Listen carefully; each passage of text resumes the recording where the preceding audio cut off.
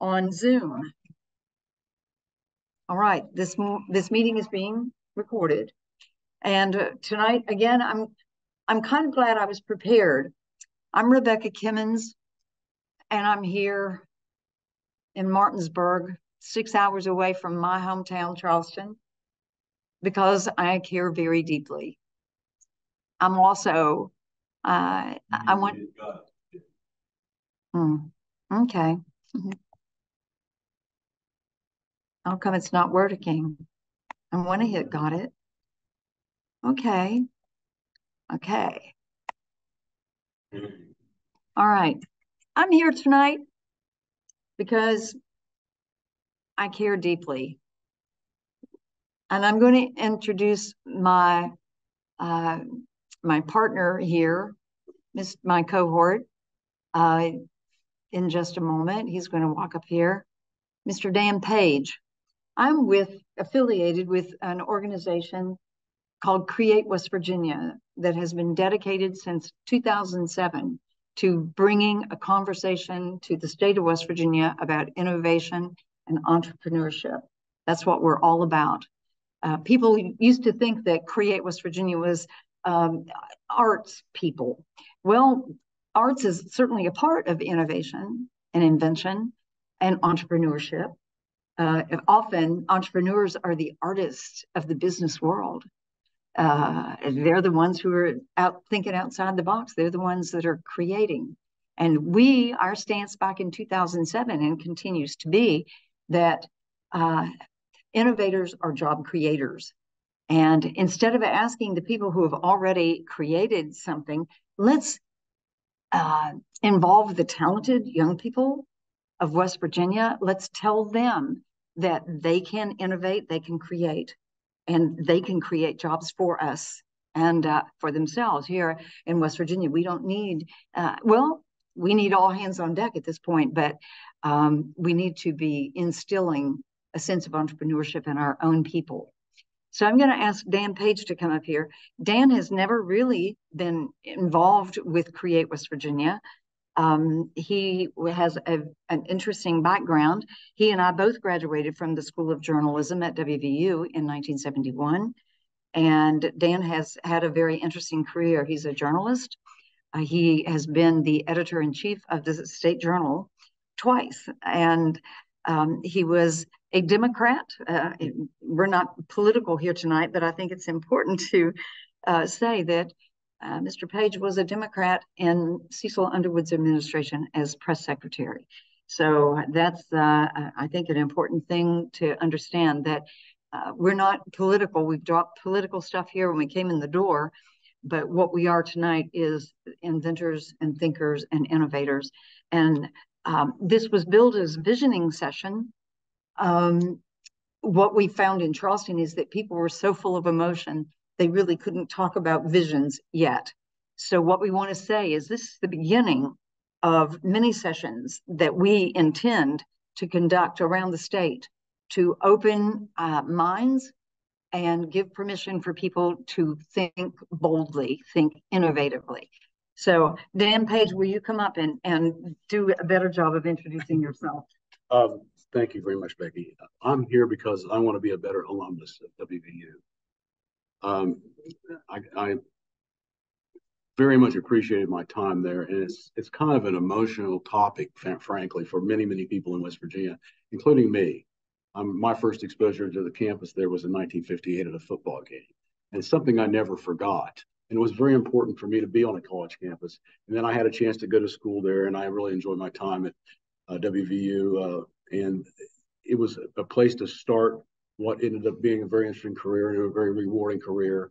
I enjoyed my time up there, and throughout my news business side of my life, I recognized that West Virginia University is dear to many people in this state. And I am very, very interested in what the future will hold. At this point in my life, I recognize that I should have been much more active earlier. But my goal now is to be a better, as I said a moment ago, better alumnus, and start becoming more aware of what the university is doing and what its plans are.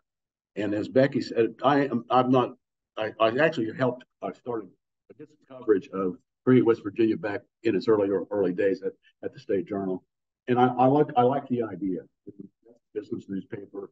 And there's a connection with what the Create West Virginia folks are doing and what the future of West Virginia looks like. And, my hope is to start coalescing alumni, friends of the university, getting them together to consider what the university should look like next year, decade, future. Because we have found out over the past few years that technology has changed the game for certainly changed the newspaper business. It's changed it for many businesses. We don't even go to the local dry goods. We get online. So the technology world is also changing education. So it may provide us more opportunities. So what I want to do is bring people together who are interested in it, and Create West Virginia would be the vehicle to do that. Have information, form information, and present it to the university as it considers its future. There is an acute situation going on right now, and I have no idea what's going to happen. That's sort of a Rubik's Cube of problem, in as much as the university's got a real situation. We don't want to be the Board of Governors. We want to be beyond what recognizing that everybody's not happy. Obviously, I heard that Tuesday evening in Charleston. That's my dream. A little bit of a channel communication, more of a grassroots movement. People have to say about what the future of the university is like. It sounds very good. I'm a pretty and this sounds a little touchy-feely for me, but we have to start something. It's worth it. It's worth a try. I care about it. I'm not the world's greatest alumnus. I want to be better, and I intend to do so by contributing to this effort and hoping to open up some lines of communication with WVU in the future. Thank you. So that, it looks like you're up, if you would. Oh, I can't, I'm sorry. Oh, I wish you would, because, okay. We have a situation here tonight, much like our situation in Wheeling, and I might be disheartened by a room where, that could accommodate as many as 40 people, is not accommodating that many people tonight. But I got a call today from a really interesting gentleman who is an expert in adaptive leadership. And he was telling me adaptive leadership is a theory that leaders emerge, that leaders are not named by authorities. Leaders emerge in situations where leadership is needed. And that's certainly the case here in West Virginia. And he said that there was a woman at an Indian tribe who wanted to make a change in alcoholism and on the reservation. And she called a meeting, and she had 12 chairs set in a circle, and no one came. The following week, she had this call again, 12 chairs, nobody came. She did this for 2 years. Then they finally figured out that she was not going to give up. She cracked it, and they began to make some difference. That's what leadership is. You don't give up. We're not going to give up. Somebody online want to say something? Pardon me? Do the folks online want to say something? Okay, so we'll open it. We have 2 guests here, and they come from the community of Shepherdstown. And our lady here is fairly shy, and she will not speak, she says. But I know that she's important to the arts community in Shepherdstown. And she was talking earlier about how important the arts are to her community. And I was agreeing with her that we absolutely need cultivation of the senses, which is what the arts are. So, Corey, I'm going to let you begin moderating for the people who are on the Zoom. So let's hear what they have to say. Yeah, so Mindy, I see you're here. Would you like to share, what brings you here today and kind of some of your thoughts and feelings on the situation, vision for the future? Sure. Hi, thank you for And having if me. you would, no need if you, yeah, please show I your, just look a thank mess, you. but pardon me. I'd love to see. Um, I'm here because I support our flagship school, and it's disturbing to kind of hear what's happening, and so I want to show my support, get ideas from those in the thick of it, how we can best support them as a community, and and what the vision is, and what we can do to help. I'm in Morgantown, so I'm hoping to come in person to the meeting that you guys will be having there, to meet you in person. But I just wanted to get an idea, how people were feeling, and what they needed. I'm glad you're here, Mindy. Yes, all right. This is wonderful. Go for it. Oh, You're on. I was finished. I was finished. Thank you. Thank you for allowing me the opportunity. All right. Thank you, Mindy. And if you have, other thoughts, feel free to, you can press the raise hand button. We can bring you back. It occurs to me that I haven't. Sorry. Yeah, I haven't introduced Corey Zinn. Corey Zinn is the gentleman there in the middle. We handed the reins of Create West Virginia over to him a couple of years ago, maybe 3 years ago. Corey's a fairly recent, 2014 graduate of WVU. And I'd love for you to tell us more, Corey, about your experience at WVU. And when I met him, he was, I think, maybe a couple of years out of WVU and doing everything. He was our poster boy for Create West Virginia because, you tell us, Corey, about what you did at WVU and what you've done since. Okay. Yeah, thank you. My name's Corey Zinn. I'm the board president, executive director of Create West Virginia. Make yourself big on the screen, please. Thought I did.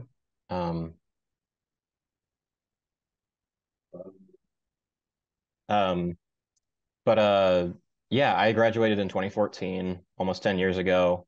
Kind of amazing how time flies, but because I still feel like I'm figuring things out. But I went to WVU. I had a lot of ideas with what I wanted to do there at the time. I was, really interested in music and creativity. I really wanted to start a music label is kind of the dream. And so I ended up at the business school thinking I wanted to do management, but realized that marketing was sort of the place I should be. And I also entered the music technology minor program before it even really started, because they were telling me, oh, this will be a minor, maybe by the time you graduate, but you can go ahead and start taking the classes and we'll see what happens. So I really was able to run with that at the Creative Arts College at WVU. Everyone's always asking about the major, but I want people to ask about my minor because that's where I really had fun.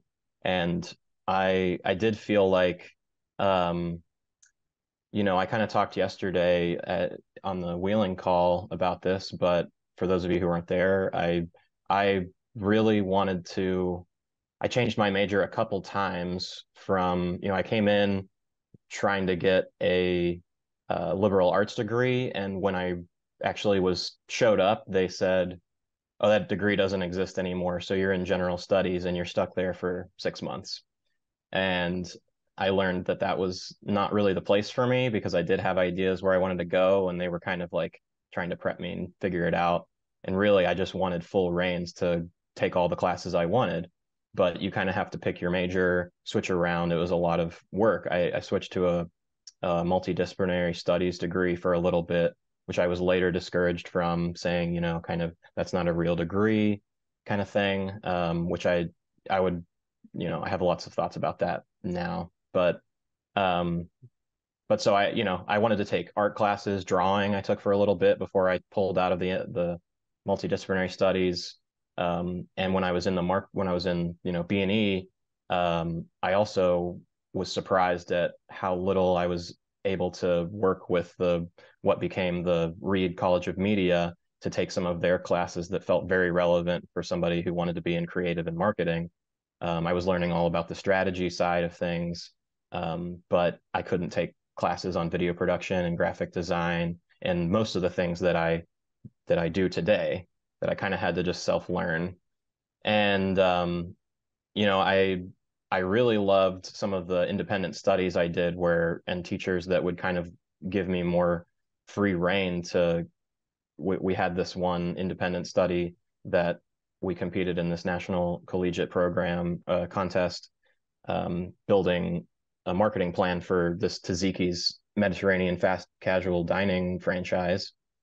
And we went all the way to the headquarters in Birmingham to present against 5 others. And we actually won it, to the surprise of the judges, exactly within all these points to tie with another winner in Arkansas, Little Rock.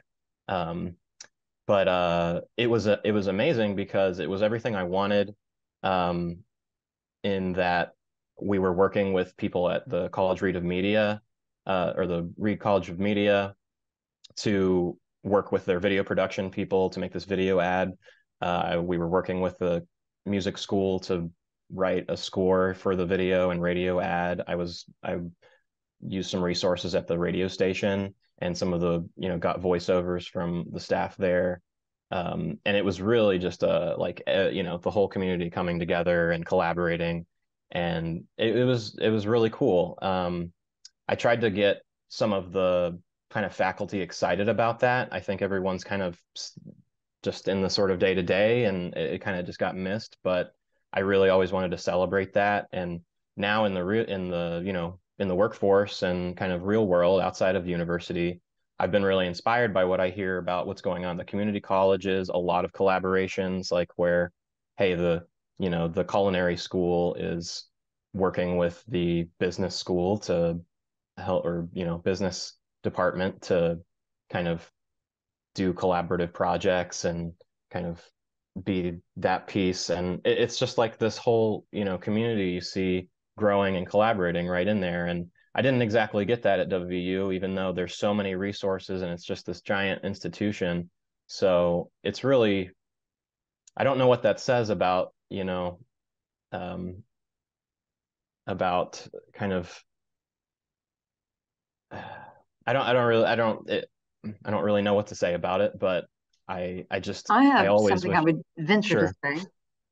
I would venture to say that you were ahead of the curve, that you were there, you know, ready as a person of your generation to do the things that you needed. You were ahead of the curve. You were ahead of the faculty, and you were certainly ahead of the administration. Because if the administration, and here's, I'll couch it in the form of a suggestion that perhaps they might have been looking at what was going on nationally, the demographic shifts that were predicted long ago. The futurists were talking about this, and maybe instead of building lots of new buildings, they would have been thinking about building lots of fiber connections and creating lots of collaboration with other schools in the state, since they are the flagship university, which implies that they're the first ship with many ships coming after them, which would be the smaller schools. Maybe collaborative instead of competitive. So I think that Corey Zinn, they should have been looking at you, as I have, for a model of what the university needs to be, which is break down the silos between all these colleges and make it truly multidisciplinary. So, you know, these are the kinds of ideas that we want to present to the Board of Governors, and they can't ever say, well, no one thought of that. That's not a good idea. Well, you know, maybe it is a good idea. Maybe it is something to consider. So, Didn't you want to speak? No, I would like, this is a very informal session, and what we would like to do is have each who's willing to speak, to come up and be recorded here. You have to come up here and talk across the microphone of my computer in order to get recorded. So we would, obviously, if you've taken the energy to come here tonight, you have something to say. Ta-da! Maybe after I've heard a little bit more, I just got here. Yes, you did. Well, but here's what I tried to say in that release is we don't have a lot of information. We don't have facts and figures, but I will tell you, I would like to direct you to the createwv.org website. There's a button there where they've been compiling as much information as they can find. They are compiling, you can see as many articles as we can find that have been written, the Wall Street Journal, Forbes magazine, Washington Post, the New York Times. Those articles are all compiled at the createwv.org site. Also letters, a really important letter from the very famous and popular language app.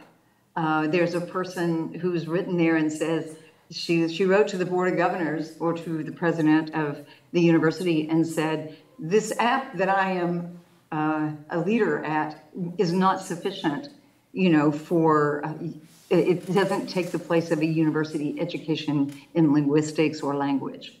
And it's very articulate, it's very important. You can read that letter on this compilation at createwv.org. A lot of smart people do have facts, and those facts have been compiled and they are available. Sometimes they've got a bias. An educated person should be able to target bias, understand bias, be able to identify it and draw their own conclusions. So we are thankful to WVU that we are educated people and we can think critically thanks to the education that we got there. So could you recap for me, since I was late, what the gentleman who was on the screen when I came in, what he had said, because I missed most of it, I think. That's Corey Zinn, and he was talking as a WVU alum about his experience at WVU, which he took the bull by the horns. Perhaps I'm overstating it, Corey, but and created his own program, the program that he wanted. And he did it, I don't know how painful it was. I think you managed to cobble together what you needed with some effort. So I'll let you explain further. John, it's great to have you here, and I appreciate your being here very much. So John Doyle. I'm glad to be here, and I just want to listen a little bit more. John Doyle came in to join us, and I've known John for, gosh, I bet you a long, long time. Long time. Long, long time. And I'm so happy to see you here. I know you have ideas, and I know you have opinions. Yeah.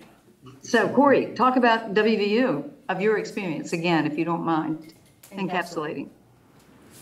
Sure. I don't know if there was another, I didn't really hear the question, if there was one from the audience or John. It's very hard to, unless you're standing here and talking over the mic, then they can't hear. It was answered.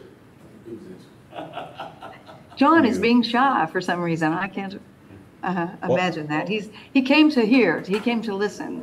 So he's so far refusing to come up and be recorded. It's okay. Was there a question though, or just the question was that he wanted you to encapsulate what you had said. He came in late while you were talking, and he was interested in what you were saying. Okay. Yeah, I was kind of talking about and I don't know, it's hard to say how relevant it is. I mean, I think it's very relevant for what the future of kind of schools and you know, learning centers of any kind should be. I don't know, you know, how it feels hard to, I think in times of scarcity where we're talking about, you know, $45 million cuts, it's a little bit like, whoa, we're in, fire extinguishing mode. It's hard to think innovationally and sort of, well, what's next? What's the future? How do we sort of create new good programming with less money? I remember having a conversation with, I forget that it was a like a teacher's, I think it was like a event full for school boards and faculty, and it was in a very hectic time. I remember speaking on innovation and essentially on, you know, this is your students probably know more than a lot of the teachers do about a lot of the things, that they're, um, a lot of the schools, for instance, have access to Raspberry Pis, something that Create West Virginia has dabbled in a lot and kind of educated on a educational coding computer that's very cheap and accessible, good for teaching coding, especially to, to younger audiences. And some of these things, there's so much free information available on YouTube.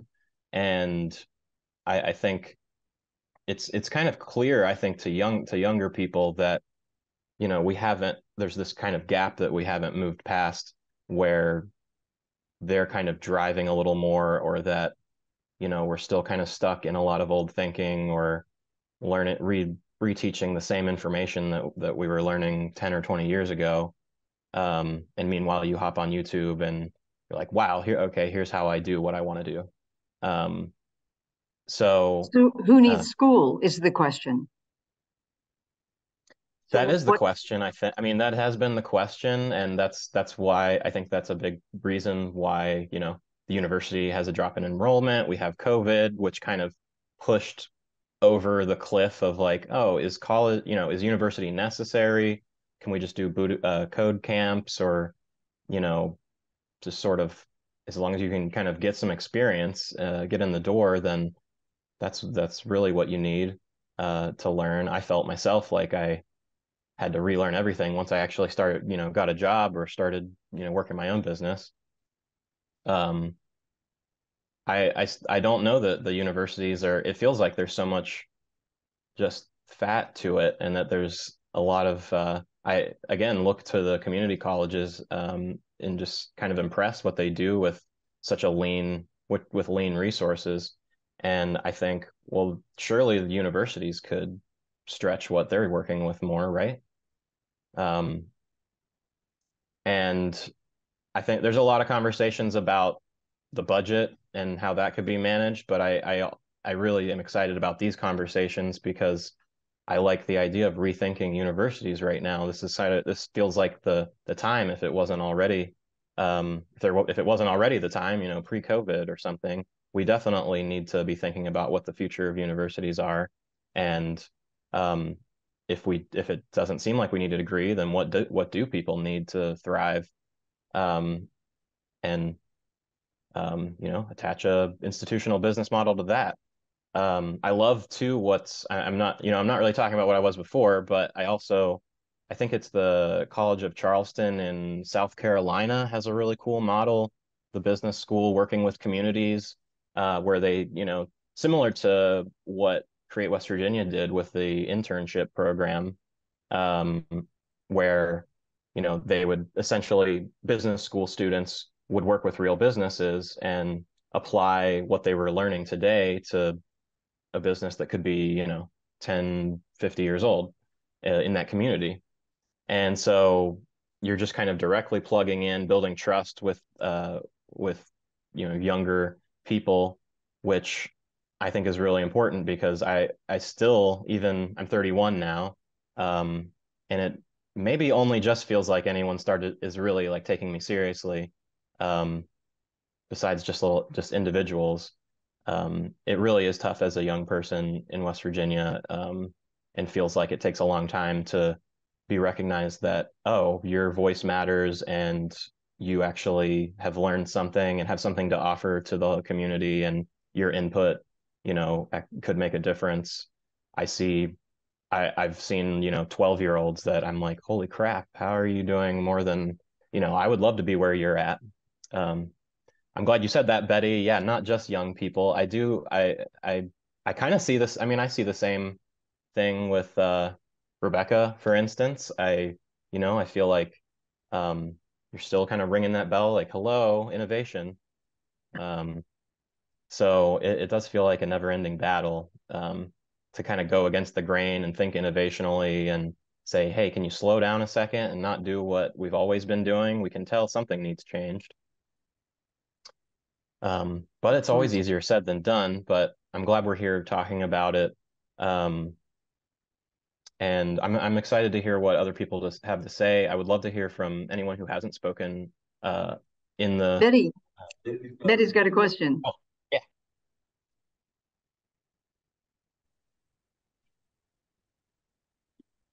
Betty, what's your question? Or hi, thank you. I'm becoming a groupie. You know, this is the third session. I plan one in person in Charleston, and I'm going to try to go to Morgantown virtually. I'm thrilled, Betty, that you've been steady with us all the way and from the very beginning of Create West Virginia.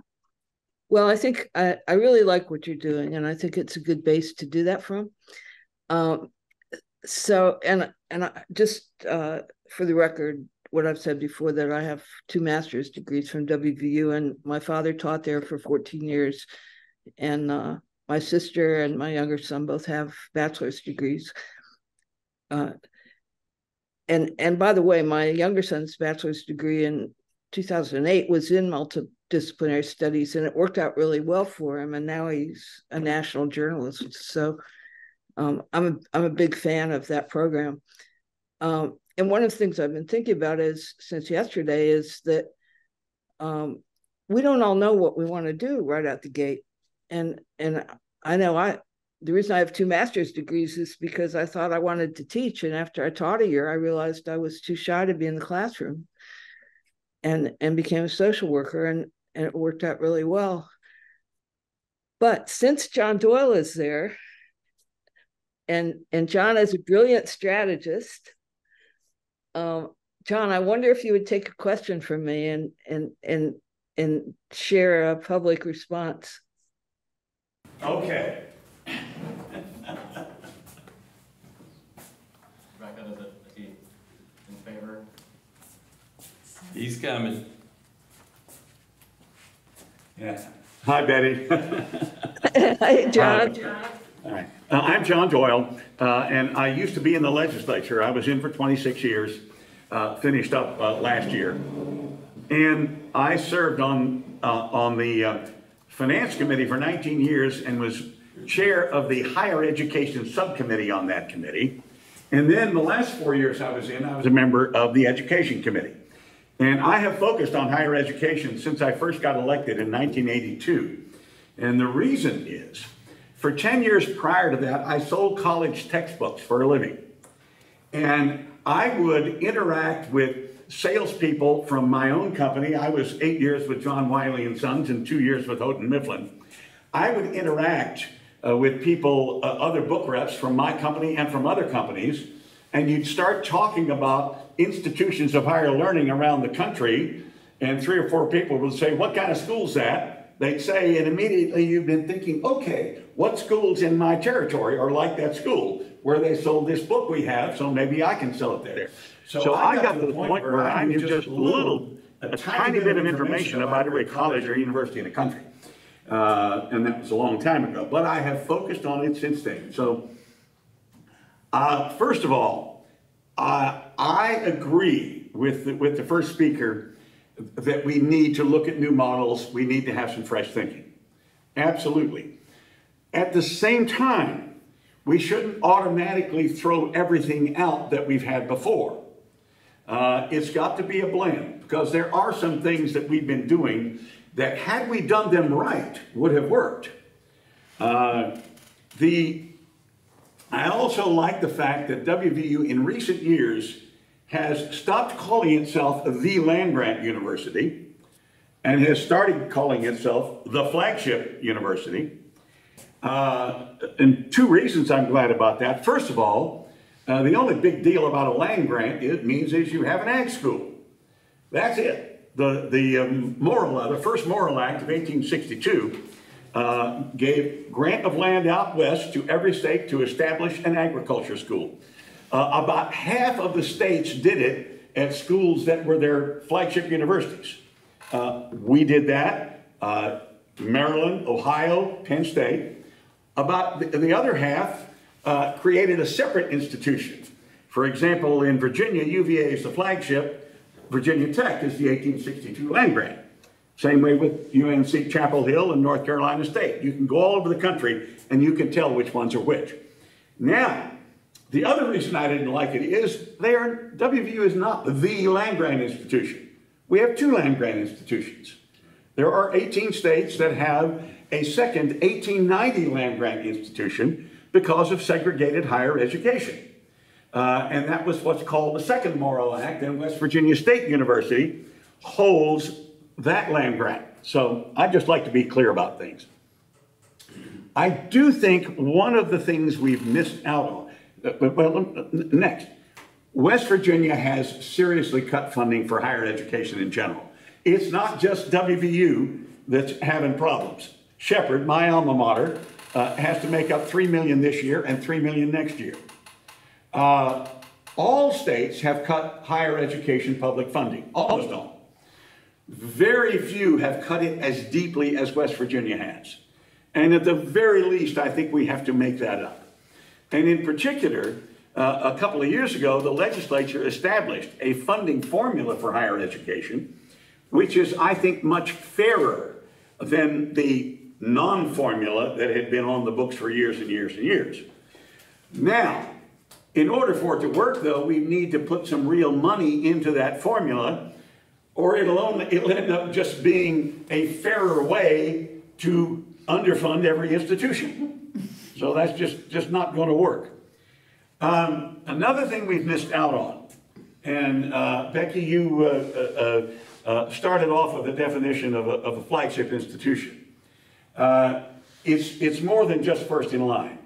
It is a state flagship institution, a public flagship, is the institution that awards the highest number of doctoral degrees of any of the institutions, and B is the principal research institution. And so WVU qualifies there. Now, most other states have, in the last 40 years, also made their flagship universities more selective admission than the other institutions. I think we've missed the boat there, because WVU, if you compare the 24 1862 land grant institutions that are state flagships, compare those 24, WVU is next to last in the U.S. News rankings for undergraduate education now I'm talking about. And only the University of Alaska is behind WVU. WVU is behind schools like LSU, University of Maine, University of Kentucky. We can do better than that. And I'm almost done, sir. We can do better than that, I think. And if we do, we will have a school that will act as a beacon to high-performing high school graduates that will then want to stay in state and go there. That's what most of these other states found out. Initially, and almost all of them, there were objections, we'll lose students. Plain truth is they ended up gaining students because they kept the higher performing students in state. And if you keep the higher performing high school students in state, much better chance you'll keep them here after graduation. And if somebody wants to argue, well, higher education should be open to everybody, we've got 8 other institutions which would remain open admission. So we're not shutting anybody out. So, yes, sir. I was just going to ask you, in what way are we trailing those 22 other schools? Thank you. If you yes. repeat the question so that it... Yeah, the question is, in what way are we trailing these other schools in the U.S. News rankings? And it is our very poor, the WVU's very poor retention rates and graduation rates compared to schools like University of Kentucky, LSU, and the University of Maine. And I picked those 3 because they are a combination flagship 1862 land grants, and those are all small states with poor economies, just like us. Yeah. Okay. Well, all right. Betty, is there anything I left out? Because I'm going to go sit down if there isn't. Well, so I have a question, because you have such a long history with the legislature, you know, and I actually posed this to Sean Fluharty yesterday. He was in the Wheeling meeting. But I'm hearing that with the current leadership and the kinds of things that are happening right now as we speak, that there are legislators who want the best for WVU, but don't trust them to use money wisely. And I just wonder, how do we get out of that conundrum? It's like catch-22. I do believe there is a serious management problem at WVU that is not present at most of these other institutions. So the problem that the legislature created by underfunding higher education in general, I think has been aggravated by poor management at WVU. So, and I'm not advocating for a change in administration, but what I'm trying to get at is, on the one hand, there are people that want to totally change the purpose of it and are, you know, labeling it with all these kind of extremist labels. And on the other hand, there are people that really want to help it, but don't trust giving them the money to get through this crisis. And that's where I'm kind of hung up right now. Okay. I think you're right. No answer? No, I gave you the answer. I think you're right. That there are people who would want to help, but believe that the school is being mismanaged. And I concur that the school is being mismanaged. And that is part of the problem. It's not all of it. It doesn't get the legislature off the hook because the problem is everywhere, but it's more acute at WVU. Thank you. All right. Thank you very much. We have one more question. The number I hear about around is 47 million. 45. 45, I think, is the last I heard, but It got worse since we arrived here. I mean, many of these are estimates. Can you repeat the question, John? The question is, he started off by saying the number he has heard is 47 million, that is the deficit. And I said, I'd heard 45, but I also said many of these figures we're hearing for all the schools are estimates. So he's not necessarily off the mark in using the term 47 million. But my question is, this is what I hoped to hear this evening, but I don't think we're hearing it, is how did we get here? I'm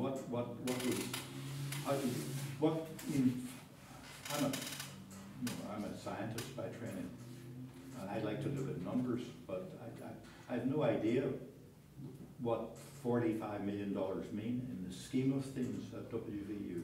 What's the total budget there? What was it last year? All right, now, let me tell him. The question is, how did we get where we are? And what does 45 million mean in terms of WVU's total budget? It is my understanding that WVU's total budget is somewhere around 270 million. Is that right? Somebody correct me if I'm wrong. For their phones. Huh? People are going for their phones. I know they are. We never, let me just say, sure.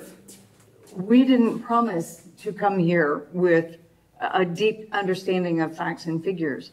What we came here tonight with was to say, let's open our brains and come up with innovative solutions. It's important to have a factual base, and those facts have.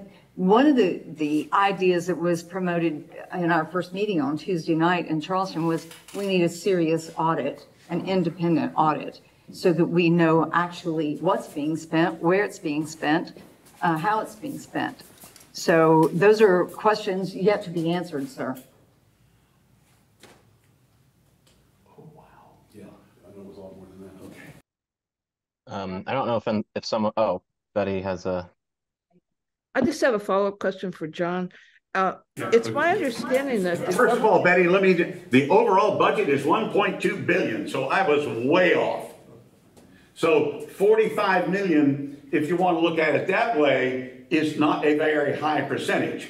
But I would argue that because we've already had about 15 years of cuts in higher education, and all of these institutions have been contracting and contracting and contracting and contracting, there may not be a whole lot of room left. And I will say this, that a part of where we came from in terms of WVU was when Gordon Gee became president. The school had, I think, 29,000 students in Morgantown and about 3,000 more in a couple of branch campuses, Potomac State and I think they'd already, in Parkersburg, right.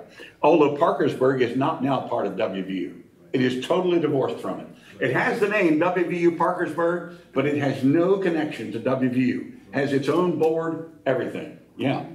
So anyway, and he believed that he could grow the enrollment to 40,000.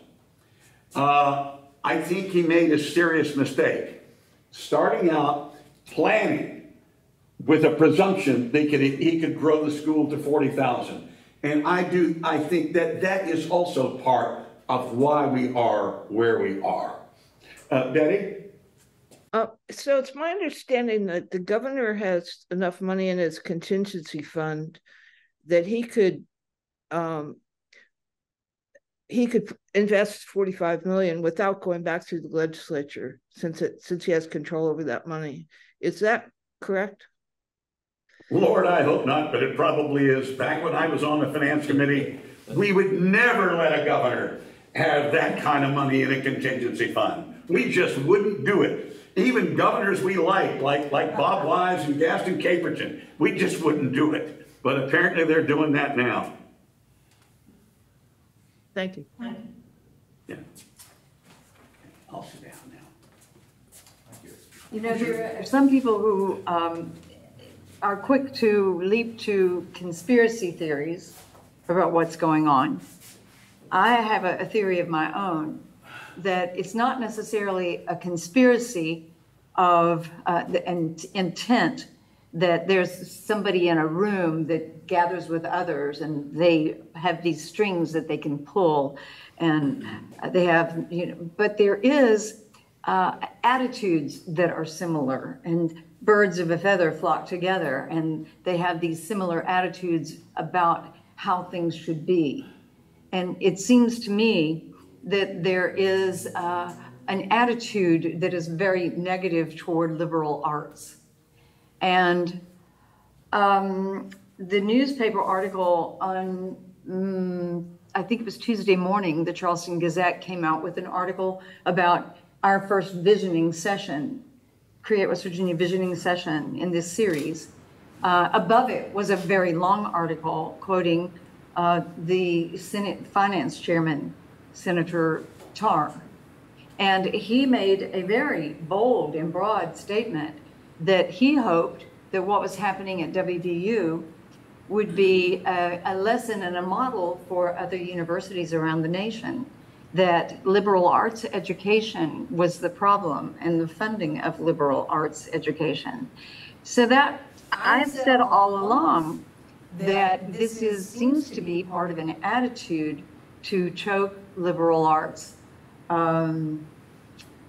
Well, there are lots of attitudes and opinions and arguments to be made, I suppose, but I would like for arguments and ideas to come forward to present to our Board of Governors in favor of liberal arts education, and what liberal arts education is going to look like in going forward in the 21st century. We're almost a quarter of a century into this century already, and Corey Zinn has already described the education that he had hoped to receive at WVU and finally carved out on his own. So tonight, here we are. I think everyone has spoken who is going to speak. We're certainly not going to, you know, I hope, sir, that you're not disappointed that I wasn't able to give you a very good description of why we are where we are. What I am saying is that Create West Virginia hopes to provide a demand for innovative thinking here, not old think and not status quo thinking, but new thinking, new economy thinking. So thank you very much for coming here tonight. I'm not discouraged, in spite of the fact that we're talking to an empty room. I'm not discouraged. And it's not empty because you're here. We intend to keep on with this. We'll have a meeting next week in Morgantown. I would urge you to read all these articles and the facts and the figures that are presented on the createwv.org website. And then maybe join us next week, listen in on the final meeting in this series. It's certainly not going to be the final meeting, I can guarantee you that. I wish that we had had time. This bomb was dropped on us. Those of us who decided to do this series of meetings, we met last Sunday. And we said, we're doing this. Come what may, we're doing this. So we're not stopping. There are many other places that we wish we could have gotten to in these days. We didn't have a chance to do it. We got a big Labor Day weekend coming up here. But we intend to get around, and we intend for the voices of the people to be heard. Thank you again for coming tonight. I have a question. Unless someone else has something to say. I do have a question, and just I'm curious if anybody has any answer to this question, which I've been kind of thinking about, and maybe you can see it kind of emerging from my thoughts about looking at community colleges and thinking more lean. I feel like there's, it's my intuition that there's a lot of redundancy in what WVU is doing, and maybe that there's resources that different colleges could share. And I'm curious if anybody has any thoughts about more specifically on resources that don't need to be duplicated, but that the colleges could work together more, or that there's resources that WVU could partner with even other universities, or does anybody, on Zoom or in person have thoughts on that? Well, I would say what we should do, Corey, is come up with a proposal. Look at things. I mean, oftentimes you come up with solutions when you sit down and start thinking about it and putting ideas on paper, and then it all starts to coalesce in your brain and on paper about what might be done. I know that we have amazing resources at WVU, resources that were not called upon to solve these problems. Instead, a lot of money was spent on outside consultants. So, yeah, I think, Corey, we need to do that. Yes, Bill. I've got a question. Could I ask it? Sure, come on up.